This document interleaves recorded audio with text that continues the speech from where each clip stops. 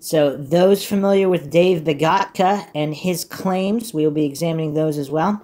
And in the post-Epstein era, it's probably not as surprising. Before Epstein, a lot of the coincidence theorists and the cognitive dissonant authority-worshipping cultists, they simply could not believe that any kind of so-called officials, politicians, law enforcement, could ever be involved in any kind of clubs or cults or human trafficking or any of this weirdness.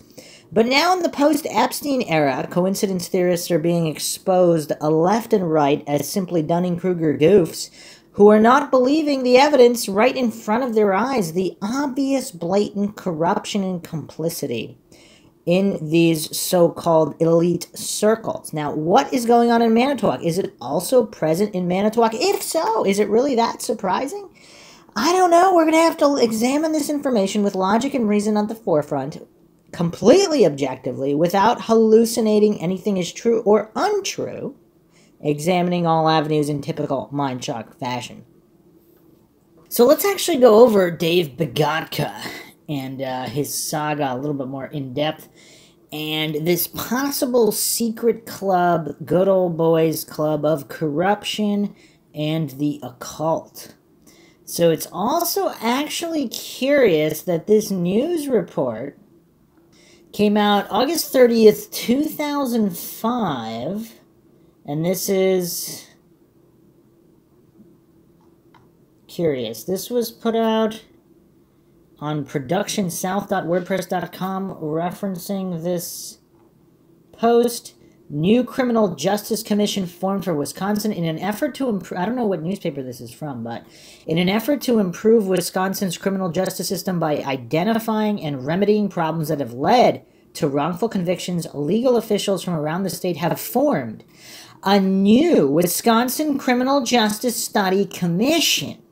The panel's first meeting will be held Wednesday, August 31st from 9 a.m. to 4 p.m. at the State Bar Center in Madison. The commission was formed by the State Bar of Wisconsin, the University of Wisconsin Law School, Marquette University Law School, and Wisconsin Attorney General Peg Lautenschlager.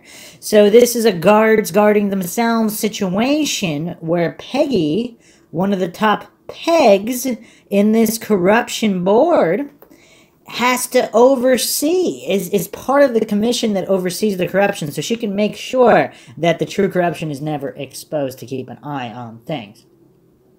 So this was a post October 28th, 2017 by productionsouth.wordpress.com. The framing of Stephen Avery began August 31st, 2005.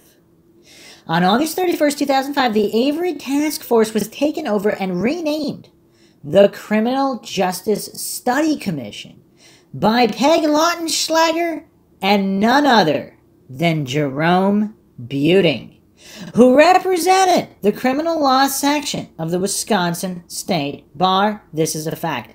And for those that haven't checked out the previous episodes on Mindshock, I actually go over Strang and Buting.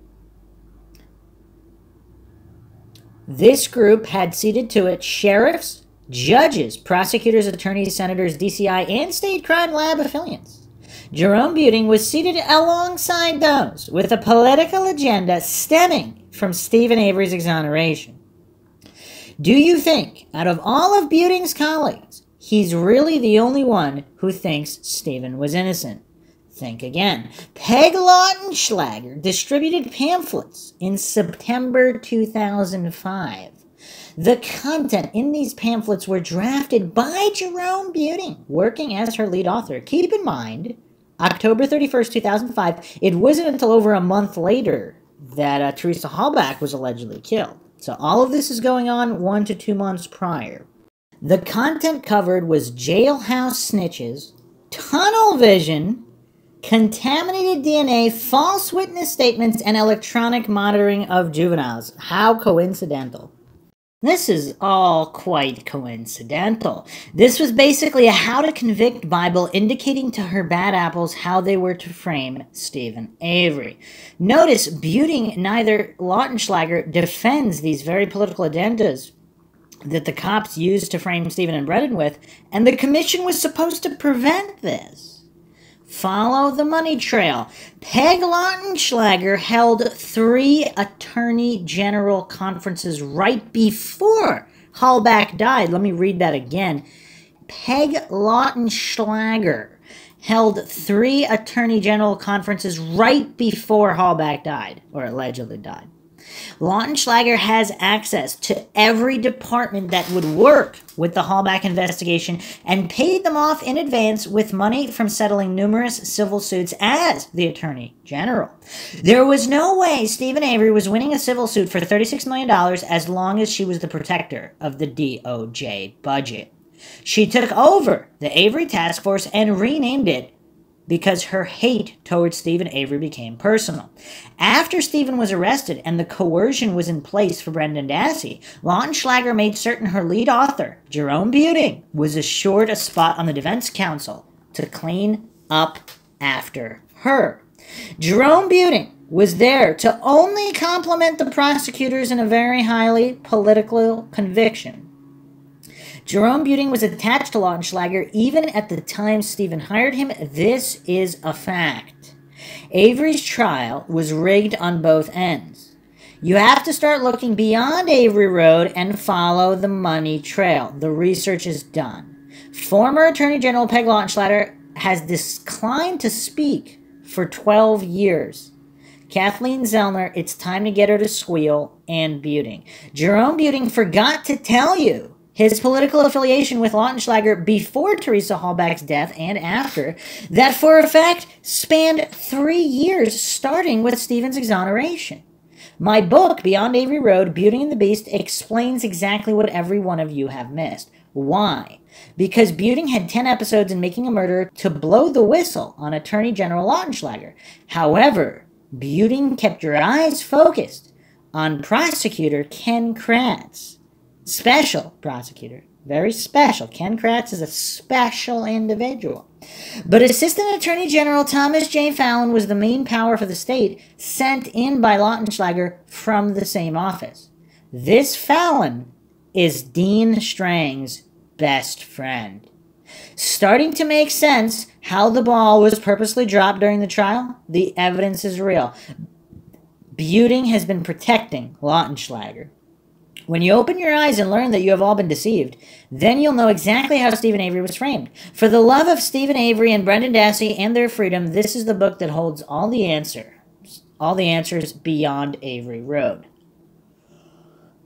A gentleman, okay, so moving on here to Dave Begotka.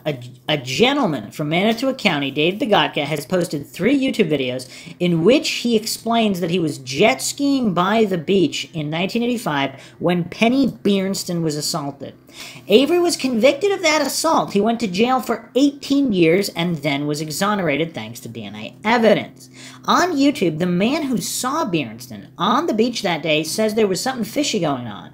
He seems to think the assault actually was connected to the alleged sex club, but pinned on Avery. He believes that many prominent businessmen, cops, and school employees were part of this secret sex club. He claims that a month or 2 after the attack, he was shown Polaroids of naked members of the club and was encouraged to join. Redditor Dena Abuses Kvath sums it up thusly. The club threatened him because he refused to join, and he suspects them of ruining his business and murdering his manager, a woman who died under suspicious circumstances. Her boyfriend was falsely accused of shooting her, but then the death was ruled a heart attack. So that's kind of weird, too. So they booked the boyfriend, they accused him of shooting her, but she actually wasn't shot and died of a heart attack instead? That's weird. Stephen Avery had no particular reason to rape and murder a woman on Halloween, but Halloween would be the #1 day for a satanic sex cult to have a ritual sacrifice, even if it was just some goth kids playing wannabe devil worshippers for fun. And that's an interesting point. Why Avery, who has $36 million to gain with this lawsuit, why he would kill anybody or draw suspicion to himself, let alone on Halloween. I mean, that is curious.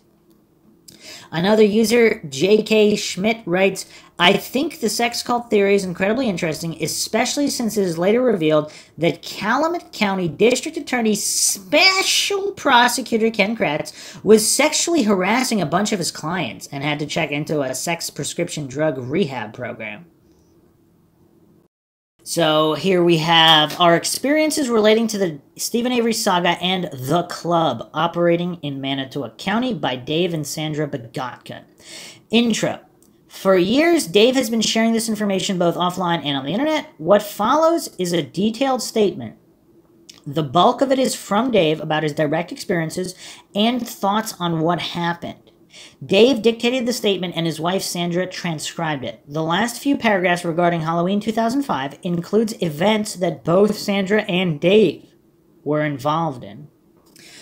Assault in 1985. On the afternoon of July 29, 1985, Dave was riding a jet ski with a friend on Lake Michigan just off the shoreline of Two Rivers, Wisconsin. And I'd be curious, too, if the friend corroborated everything Dave said. Two Rivers is a small town in Manitowoc County located adjacent to the city of Manitowoc. There's a large sandy public beach at the location with a jet ski launching area. Dave was attentive to what was happening on the beach and road due to the fact that residents in the area had been complaining to police about noise from jet skiers.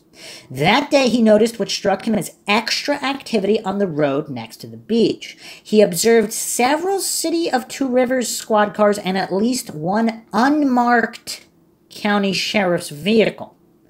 Dave knew the unmarked cars. Anyone could drive by the sheriff's open lot and see them. While out on the water, Dave saw a man speaking to the friend he was hanging out with that day. He thought it might be a cop. So he rode his jet ski into the beach to find out what was going on. The man who'd been speaking to Dave's friend had left.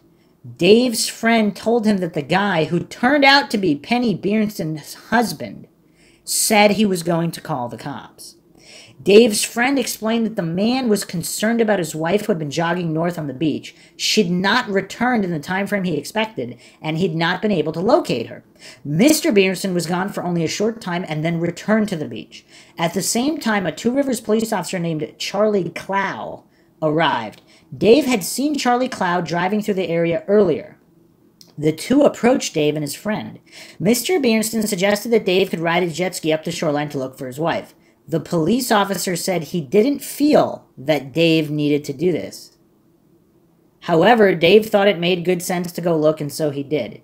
That's weird. So the police officer is encouraging a civilian not to help another civilian and just ride up and down the shore looking for a missing person. Interesting.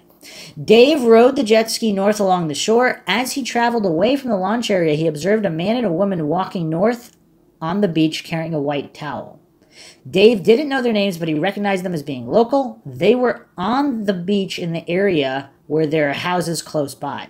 The lay of the land is as such. Heading north from the municipal beach in Two Rivers, there is a residential area for about a quarter mile. After that, there are no houses close to the beach. It is state land, which consists of beach, dunes, a strip of swampy forested area, and then a road, County Highway O. Dave proceeded on the jet ski for about 6 miles north along the shoreline until he arrived at Molash Creek. This did not take long, as the jet ski could go about 30 to 35 miles per hour. Near the creek, Dave saw another man and woman, so he pulled in to speak to them. He explained he was looking for a woman jogging down the beach. Had they seen her? They stated yes, they had seen her. She'd run past them and then turned back to the south, jogging towards the public beach in Two Rivers. Dave again took off on his jet ski, headed south. Dave estimates he rode about 4 to 5 miles when he saw a woman in a mad run from the sand dunes. She was running as if for her life. Her swimsuit top was missing, and she was covered in blood. The couple Dave had seen earlier walking with the white towel were sitting on the beach in front of the location where the woman was running. Penny Beerson was the woman. They were looking at Dave. He pointed to the dunes behind them as he was driving towards the shore. At this point, the couple on the beach saw Miss Beerson. Dave drove his jet ski up on the beach so fast he lost control and was flung off. He got up and was on the scene as Miss Beerson ran past him to the couple, who covered her with the towel. Around the same time, Beerson and Two Rivers police officers Charlie Clow and Bill Barrow ran up. Miss Beerson was embraced by her husband and was sobbing and was very upset. Dave asked the police what had happened. They told Dave she was assaulted by a man. Dave grew up in the area and was very familiar with the trails between the beach and the road. His first thought was to go after whoever had done this to the woman and catch the guy, or at least get a license plate from any cars that might be on the road. So he took off running up the dunes.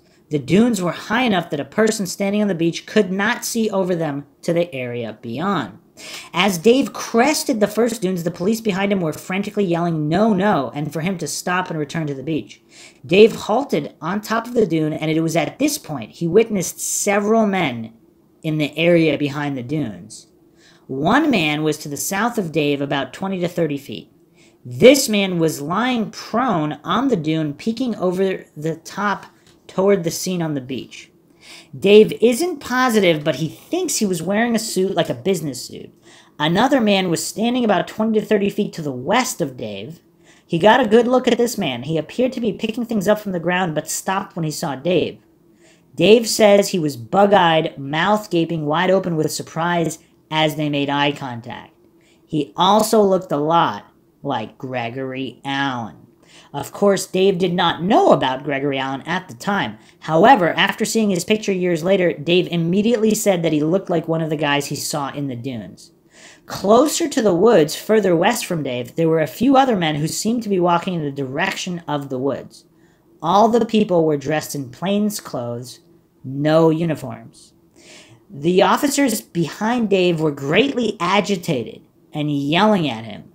So Dave returned and walked back to the beach.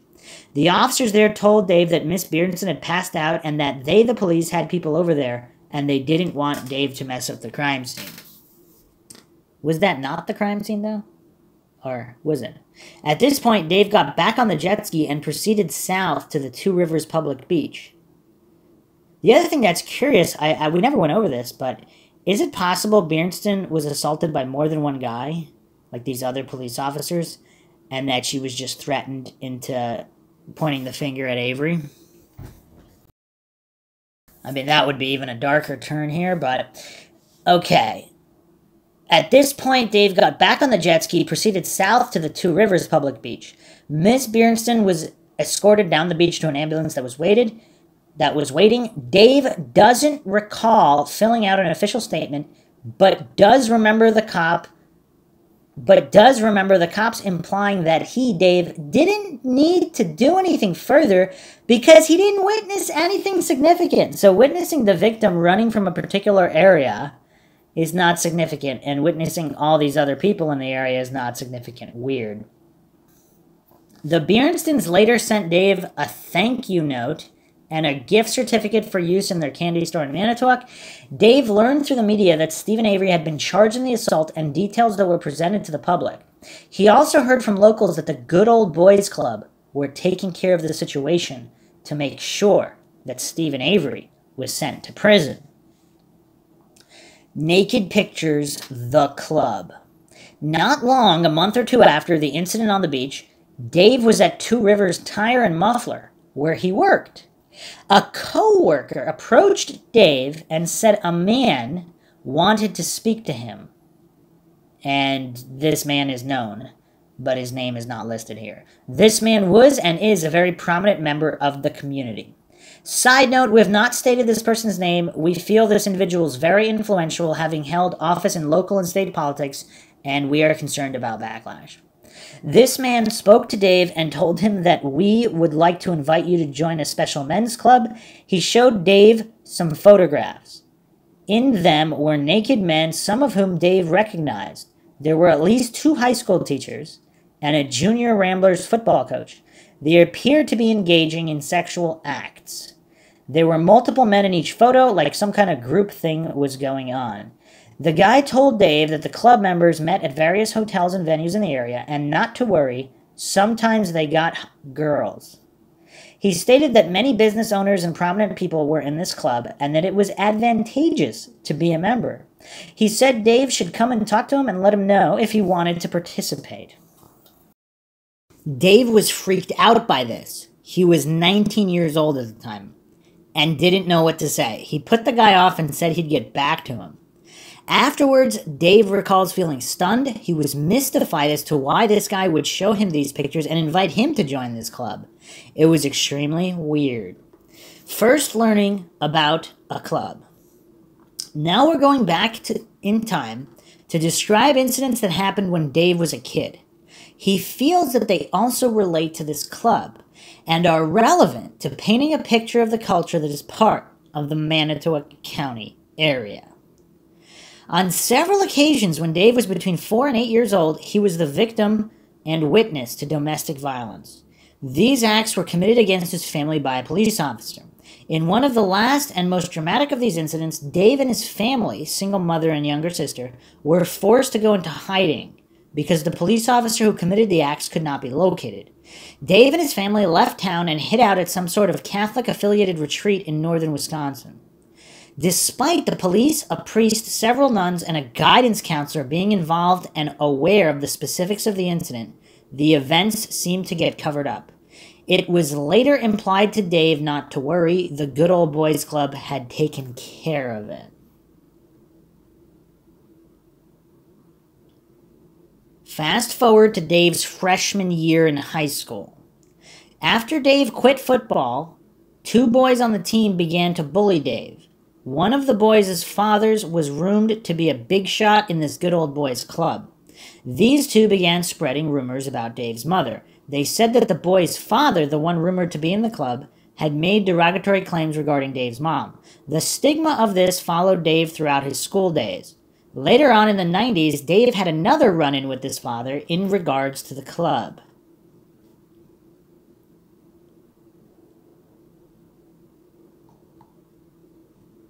Dave's Dungeon. In 1986, when Dave was 20, he bought a bar in the city of Manitowoc on 21st and Hamilton Street. And Hamilton Streets. You can own a bar when you're 20? So you just can't serve or drink alcohol, but you can own the bar. Interesting. The bar was called Dave's Dungeon. It was in the basement of a building, the top portion of which consisted of apartments. The place wasn't open more than a few weeks, and a man came in while Dave was bartending. I guess you can bartend when you're 20 in Manitowoc in 1986. Dave didn't know the guy. He sat at the bar and ordered a few beers. He explained to Dave that he was sent by the club to speak to him. He went on to say that Dave needed to go to the basement of the Eagles Club located in Manitowoc in order to join this club. He didn't say who Dave was supposed to see, just where he should go. He was insistent that Dave must join this club. Dave asked him why. Why would he be interested in joining this? The guy then explained how it worked. Essentially, he described racketeering to Dave. He didn't call it that, but it was the textbook definition. Dave told this fellow sure just to get him to leave him alone, but he had no intention of going to join anything. Time passes, month or 2 walks by. Into the bar walks the junior Ramblers football coach. This was one of the guys in the pictures Dave was shown after the assault on the beach. The guy is friendly to Dave, but starts reeling off the same speech as the man who had been in there before. Dave needed to go to the Eagles Club and join this club. Dave has the aha moment. This football coach was in the pictures. This is all part of the same club. This reinforces Dave's desire not to become involved with whomever it's so important he goes see in the Eagles' basement. Dave blows the guy off, telling him sure he'll go down there. Not. Over the course of the next year, that Dave was actively tending his bar, the same guy from the photos comes in several times. On each occasion, he adamantly requests that Dave go join this club. He practically begs Dave, telling him things such as, "You don't want to get on the wrong side of these guys." Finally, the last time Dave encounters this fellow, he becomes belligerent. He starts yelling and waving his fist at Dave. Before storming out of the bar, he tells Dave he'd better take care of joining or else something is going to happen. There were other people in the bar at the time who witnessed this. They even asked Dave what the guy's problem was. That's interesting. It's always interesting when there's individuals around who can corroborate these stories. Something to add is that almost immediately after Dave opened the bar, there had been one problem after another. 3 different people were suing him. The city authority on housing was getting after him about the apartments in the building. There were burglaries and vandalism. It may have just been bad luck, but Dave wonders now if it could have been related to him refusing to join this club. Mary Ann. About a year after Dave opened the bar, he hired Mary Ann Den. Mary Ann had operated a bar called Pat and Mike's just down the road from Dave's dungeon. She began bartending and then proposed managing the bar. Dave was pleased with the job she did, and she took over the bulk of the day-to-day responsibilities. Mary Ann began reporting to Dave that a few men were repeatedly coming in and harassing her. She told him they were telling her that Dave had to join the club. Dave told Mary Ann to blow them off. On the last day Dave spoke to Mary Ann in person, she said she was sleeping with a gun because she was so fearful of these people. Dave suggested they go to the police, to which Mary Ann responded, "They are the police." Dave was preparing to travel to upstate Wisconsin on a hunting trip, so he told Mary Ann he'd figured out what to do when he returned. On November 15th, 1988, Dave set off on his trip. He was gone a week and a half. During that time, he was unreachable by phone. Upon his return, his mom told him that Mary Ann had been found dead in her apartment in Manitowoc on the day Dave left. He couldn't believe it. He called a friend to go with him to Dave's dungeon. The bar was a mess and ransacked. It looked like it had been the scene of a big party. Everything of value was gone. Mary Ann's boyfriend, Dave doesn't remember his name, happened to drive by the bar and saw Dave's car parked outside. He stepped in and explained to Dave that he'd been the one who found Mary Ann. He came home and discovered her lying in bed, covered in blood, dead with a gun on the nightstand. The boyfriend claims he called the police, and when they showed up, they immediately handcuffed him. They suspected he killed her due to all the blood. He wasn't cuffed for long, and they released him. He told Dave they deemed the death a heart attack. Dave didn't get further details about the incident. The boyfriend went on to tell him about the huge free-for-all party that had taken place. It had occurred the weekend after Mary Ann's death. He said he didn't know who opened the bar and or started the party, but apparently there were possibly hundreds of people there. What the heck, in that little bar? After this, Dave decided to go talk to Mary Ann's teenage son. He didn't provide any useful details either. Dave did contact the police to report what had happened at his bar. He was informed that there was nothing the police could do. Wow, that's curious. So he goes to report this, and then they're like, oh yeah, there's nothing we can do. That's weird. Dave was forced to declare bankruptcy, and that was the end of Dave's dungeon. In the years after, Dave crossed paths with individuals who claimed to have been at this party. Several times he heard that people from the club were at the party giving everything away.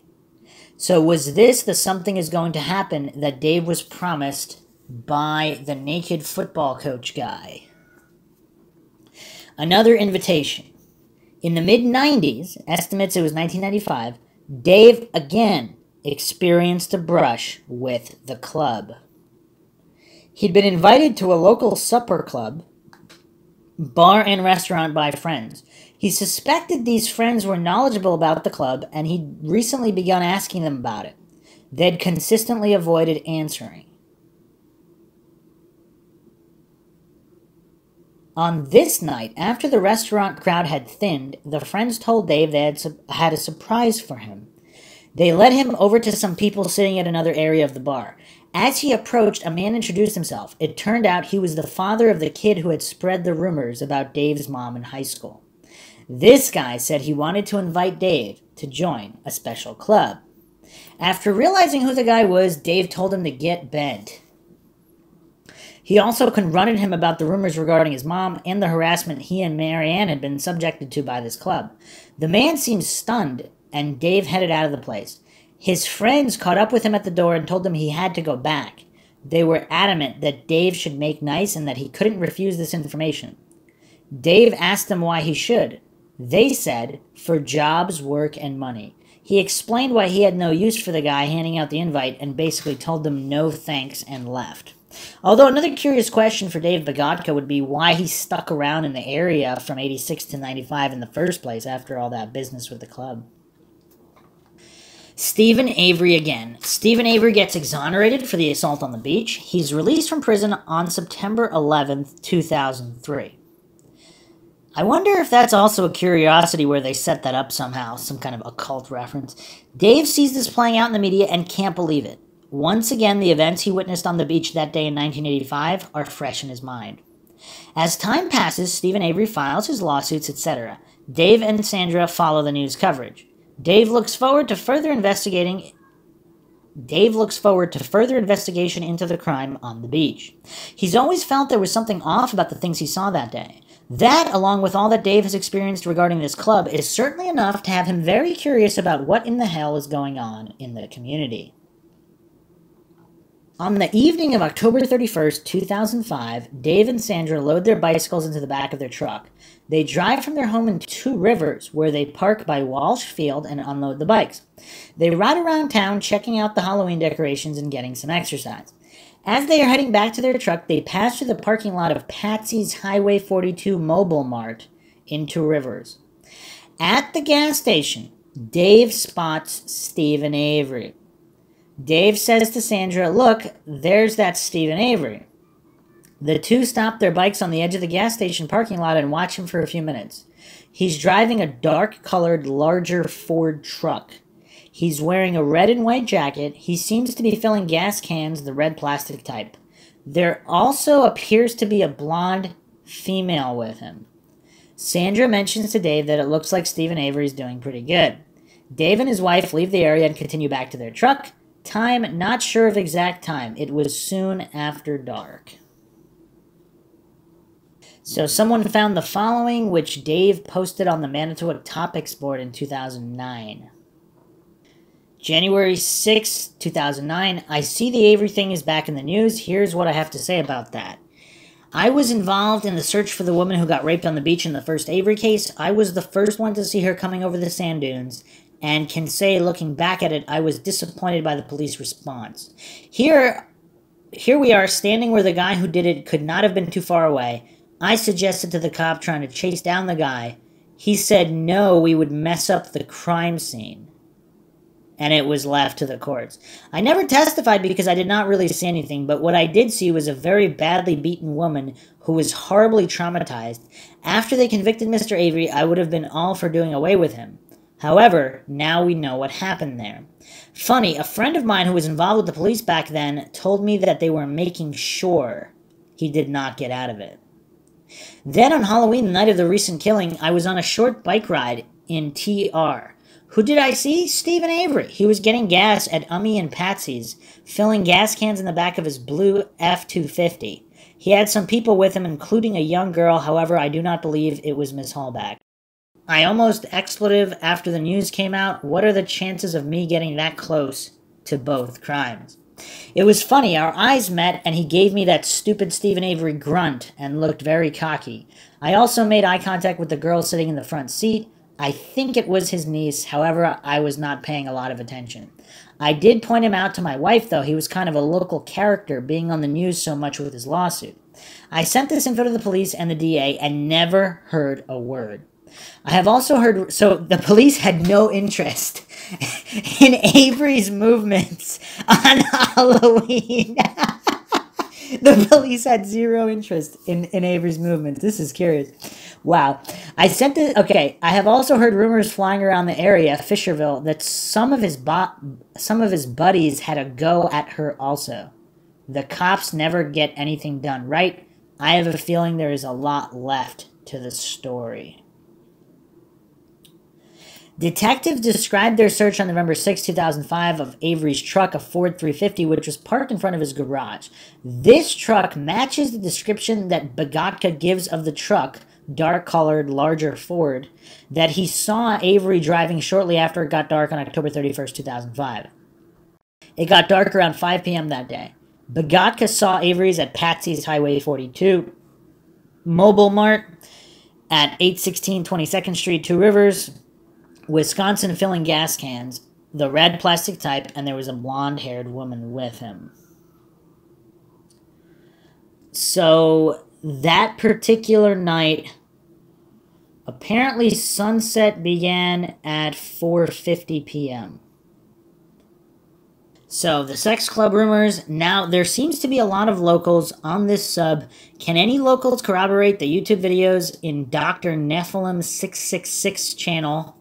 I believe that was Dave Begotka's channel, about some weird sex club that is composed of many powerful people in the area. Not sure if I believe this dude, but he seems honest enough, and the videos were posted a while before the documentary aired.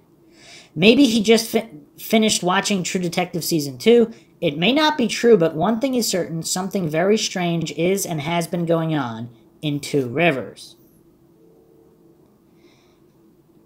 Some follow-up posts here. The possibility that major business owners and other powerful players in the community take part in these groups and hypothetically coerce and blackmail people into compliance is not far-fetched. If you witnessed something on the beach that day, it's not unreasonable to imagine they wanted him in that club to compromise him and his potential testimony. It also doesn't seem unreasonable to imagine a group with that sort of widespread influence flaunting their capacities to threaten people and flex some of their muscle. That, I imagine, was the purpose of showing him the photographs. There may perhaps be an element of arrogant nonchalance, but that doesn't exclude the possibility of revealing to him the reach of this club, teachers, businessmen, cops, etc. We need the people in the community, perhaps more logically people who've since left the community, to corroborate the possible truth behind these claims. I would be inherently skeptical of anyone currently living in and around the Manitowoc area with potential reason to discredit his story. The fear of dangerous reprisal for blowing the whistle on this sort of thing should not be taken lightly. That being said, it's important to approach both sides of these stories with open-minded skepticism. I'm personally of the mind that the presence of some organized club would help justify and explain the inexplicable behavior of the Sheriff's Department, Dassey's defense teams, and possibly even Judge Willis and Fox as the proceedings unfolded.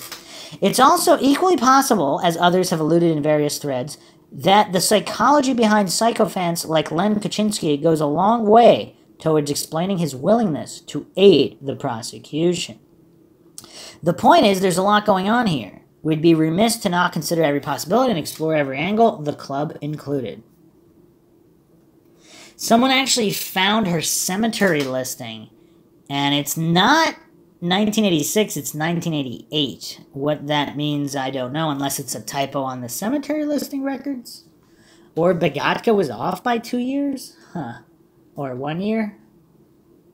A supposed local posted this. I'll tell you one thing, it's pretty expletive interesting that while I see businesses and homes shutting down and be put up for sale on a constant basis in this area, I have never seen so many for sale signs, and I've lived all over, including as far away as Florida, while the same families who have a name in the area always seem to do just fine, regardless of how good or bad the economy is.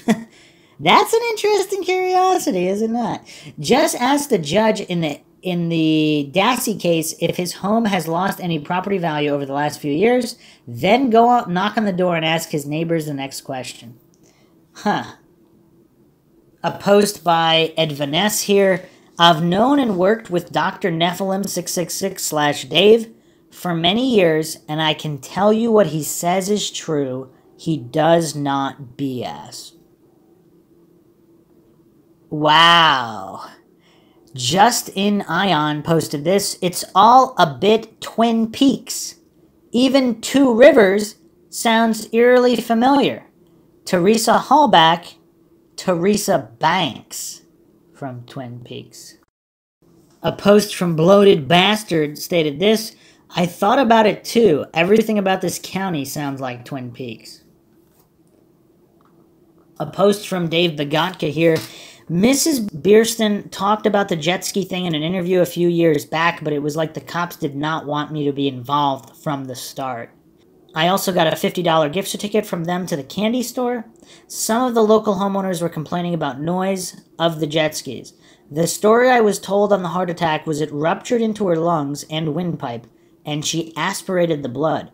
I always thought it sounded kind of shady, but she was a very heavy drinker and in pretty bad shape for a 42-year-old. She was managing the bar and I was working full-time. I never got a straight answer from anybody. What happened to all my expletive? It was like they were as scared as her boyfriend after he found the body about talking who did what. She was also doing my taxes and all the paperwork for the bar, and all of it got thrown away. So I had to file to the state to get back what she had sent them. It was such a mess. If you look up my name on the WCCA, you will see the tax warrants I got in trouble for. Them guys slammed me hard. I ain't making expletive up, and my memory is pretty good yet.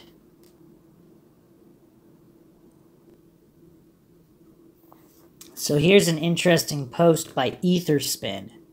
They thought he had seen anomalies and spotted the actual perp. Verse Avery, who the cops in the club wanted away for potentially car ramming one of their members. So, regarding Begotka, they thought he had seen anomalies, spotted the actual perp on the beach, and wanted blackmail material on him so they could stop him reporting anything about that day should the need arise.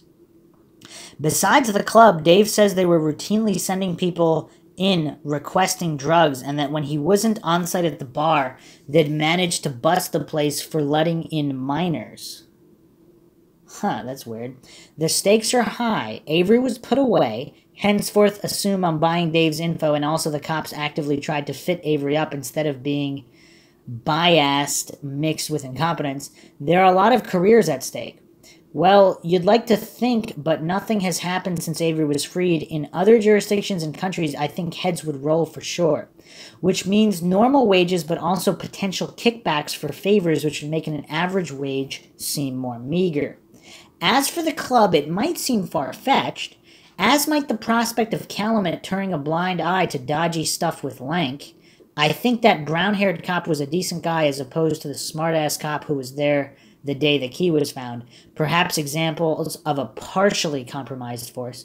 But once there is significant power in one town, you have people from the next town marrying sons of corrupt people jumping across to Calumet, intentional planning of corrupt people. Example, you take a guy who has been at Manitowoc in his role for 20 years and is eligible for retirement, but instead offer kickbacks to jump across to Calumet and apply for a job he is overqualified for. He aces the interview because of aptitude and experience and winds up also on the selection panel for new low-level employees and can favor newbie cops who are connected to dicey club people, as well as controlling which people are on call or called in when something goes down.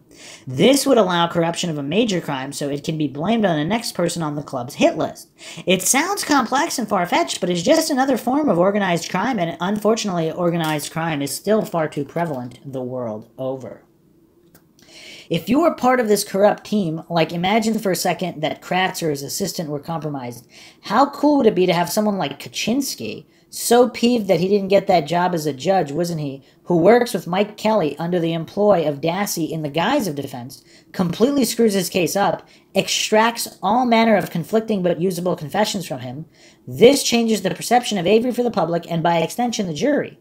Man, it would just be win-win, and the fact that Kaczynski is not in jail or barred from practicing along with Michael, my God, the Ribbon Kelly, makes you think, that judge who wouldn't let Brendan Dassey dismiss Len and get a new lawyer, same person not finding Len in contempt of court, is he compromised?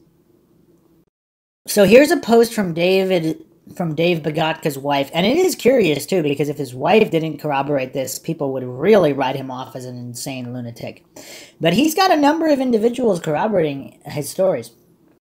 Hey y'all, I'm Dave's wife, the guy who made the videos. Yes, Dave is not excellent on video and he does tend to skip around. He'd be the first to admit this. Anyway, we've seen several places where people intended to summarize his videos and they mix up the details and sort of butcher it. I have now transcribed a written statement of the events Dave experienced. He dictated it to me, and this is what we went over earlier before jumping into these comments. I met Dave in 1999, and I've heard all this info a lot throughout the years. So apparently, as far as 99, he's told her this information. So he didn't make this up after the documentary just for attention. The last part, Halloween evening 2005, I was with Dave for that part. I think we did a pretty good job in providing most of the important details. Dave's felt bad about this stuff for years. We hope that somehow sharing this info helps. And an interesting post, someone asked her if they watched the Making a Murder documentary and what were their thoughts about it. So Dave's wife here responds, we watched it, it's good. I think it does an excellent job of showing that there were plenty of problems. As far as Stephen Avery goes, Dave told me he and many of his family were a bit different years ago. But Stephen family members used to come to the open-air bar festival area where Dave was a bouncer at Harp's Lake, and he says he never had any troubles from them. Dave did hear about the cat burning incident around the time it happened. He did hear that Avery and others put flammable stuff on the cat and tossed it in the fire. That being said, Avery admitted to it at the time, got in trouble for it. Although, again, Yanda was the one who admitted in a written police statement that he picked up the cat and threw it in the fire. But Avery admitted, of course, that he was there and he was somehow involved to a certain capacity in a drunken stupor. I don't know what to make of that. I'd also add that when I was growing up, I'm aware of many boys in my class in a very small town who abused animals. Some of it was pretty horrific. It pissed me off. But those guys didn't grow up to become rapist murderers as far as I know. Based on what Dave has told me, I'd say the Averys are a close-knit bunch, but they have their family drama. Drinking, domestic altercation, family feuds, etc. I know a few people like that, and I'd say it's fairly common. I don't think it makes it obvious people in those situations or culture are going to be murderers by default, but I also do not know what happened to Teresa Hallback. Could Avery have murdered her? Yes. Do he and Brendan Dassey deserve a fair trial? According to the laws of our land, yes. Did they get one? It doesn't appear they did. If law enforcement was so focused on Avery, did they neglect to follow up on other leads? There's also a lot of talk that supports that. And so, a murderer could still be on the loose. Also, all the club stuff, whatever that is, a mafia-like organization racketeering group that engages in orgies, prominent businessmen, politicians going around whipping out naked pictures to show people, that's totally weird in my book, but hey, if consenting adults want to get together to have sex parties or whatever, fine, but if it's being used as a means to blackmail, coerce, manipulate people, business, politics, that's shady. Not to mention the rumors about the occult stuff. Dave and I think that this group, the club, could most definitely be involved in the Avery saga, as well as a multitude of other corruption. Do we think police, judges, others in political positions, people of great influence could be involved in this club? Of course, it seems highly likely. Precisely what this club has or had orchestrated in this case, investigation crime, we can only speculate. So much does not add up. I think most people would agree on that. Another post here, I agree, when listening to Dave's video on YouTube, I got such a bad feeling when he stated that a couple of these guys from the club lived next door to Avery. So who's he talking about? Is he talking about Redaunt? Because I did go over Redaunt in the previous podcast. Make sure you check that out if you haven't. There's some shady issues with Redaunt. Again, I'm not alleging he is or isn't responsible for anything, but there's some unanswered questions for sure. I don't know how far-fetched this is, but if some of Avery's neighbors were members of this so-called club, they don't even have to be neighbors, maybe just police officers, investigators, DAs, could they have been the ones to orchestrate the murder? Could have it been some form of ritual? This murder is too coincidental. It happened just 2 days before Manitowoc was supposed to pay out tons of money to Avery. Also, could the Dassey boy have overheard something or was told to say what he said? The story he initially told is a bit sadistic. I feel like he's keeping a secret but is scared to tell the truth. Maybe he was threatened. I don't know, but the prosecutors from Calumet County didn't seem right to me. They gave me a creepy feeling when they talked. When I heard about Kratz being a sex addict, I said to myself, I knew it. Also, the police officer that called in the tags, something wasn't right about him either, or his tag story. Another post from Dave Begotka here. Something else, I was messing around one night with a woman I knew in one of the apartments above my bar that was empty at the time. I ended up leaving some used condoms on the floor. I went up there the next day to get rid of them, but to get rid of them before a possible new renter was going to look at the apartment, and they were gone. Somebody had keys to the place because it was burglarized more than once. So when I am implicated by these expletives in their next satanic ritual, that is how they got my DNA. I could never figure out who would want to take something like that and why. Looking back, I feel a lot of what I thought was just bad luck was these guys setting me up. I had multiple personal injury lawsuits against me. The slumlord department was on me steady. I had a guy suing me for a fixture that was in the place when I purchased it. It was broke into and burglarized. It got busted for serving minors. I had undercover cops in there all the time trying to buy drugs from me, and I never sold drugs. It was like I had a target on my back with the other local bar owners. They were always messing with me and turning me in for stupid expletive. I also said it was a rumor about JFK, but I have heard it from more than one person that you would never think would be involved with something like this. I know it sounds crazy, that is why I never believed it, and just gave my opinion on what it could be. The NSA and CIA are decades ahead of the general public with technology, and now you can buy devices that can speak right into your head, and even control things like drones and a mouse on a computer with your mind. If you want to call me a liar or crazy, fine, but look expletive up before you do. Yeah, I mean, those technological advances and leaps are pretty crazy, of course. I mean, I don't know what the estimate is, that the military is about 50 years ahead of civilian tech, something like that. So here's another post. I don't know if this is Begotka or his wife. We reported the info to the sheriff's department now 10 years later, after this is the info regarding them spotting Avery at the gas station. Now 10 years later, after the documentary, everybody suspects the sheriff's department of being super corrupt, and obviously not the ones to report anything to, so it seems. But at the time, we thought we were doing the right thing in reporting it to law enforcement. We have reported to both the old attorneys and the new attorney. Not one of them has returned our calls or emails. We've been told that an employee at the gas station also saw Mr. Avery that night. But we do not know if this person has gone to the lawyers. We've been encouraging anyone with info to speak up. Now it is the time while the eyes of the world are on this. So that's pretty much the rundown with Begotka. We'll see what he responds to. He usually does comment on Mindshock videos, so we'll see if he has any further statements. But moving on here,